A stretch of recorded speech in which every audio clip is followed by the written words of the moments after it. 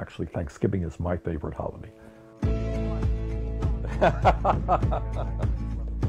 You got 90 minutes left. All right. On behalf of Jane and my 4 kids and my 7 grandchildren, let me take this opportunity to wish everybody a very, very happy Thanksgiving season and a wonderful holiday season to come. I don't have to tell anybody that from a political point of view, this has been a horrendous year. It appears that almost every day there is something coming out of the White House that is embarrassing, that is destructive, that is horrific. And that's the bad news. But the good news is that because the American people from coast to coast have begun the process of standing up and fighting back, we have won some very significant victories despite the fact that right-wing Republicans control the White House, the U.S. House of Representatives, and the Senate. Because of what you did, people all across the country, the Republican effort to throw 30 million Americans off of health insurance failed.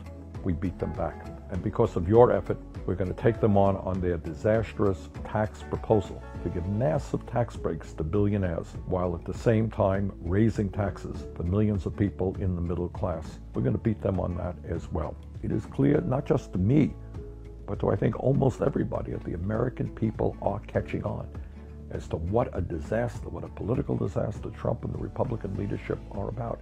And that is why just a couple of weeks ago, from coast to coast, we won massive political victories, electing progressives from one end of this country to the other. And what was, to me, particularly exciting and exhilarating was to see so many working people and young people who have never, ever run for office before suddenly get involved in the political process. And in fact, in many cases, win their elections. And that's what we have to do. So our job now is we enjoy this holiday with our family and our friends, is not only to take on Trump's divisive actions, his desire to divide us up based on the color of our skin or our sexual orientation or where we were born or our religion or whatever.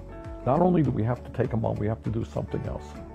And that is move this country forward in a way that creates a government and an economy that works for all of us, in a way that moves this country forward in a direction based on love, based on generosity, not on divisiveness, and not on oligarchy.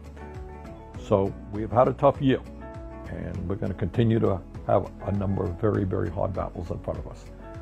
But I just wanted at this moment to wish everybody a wonderful Thanksgiving and a very happy holiday season. Thank you.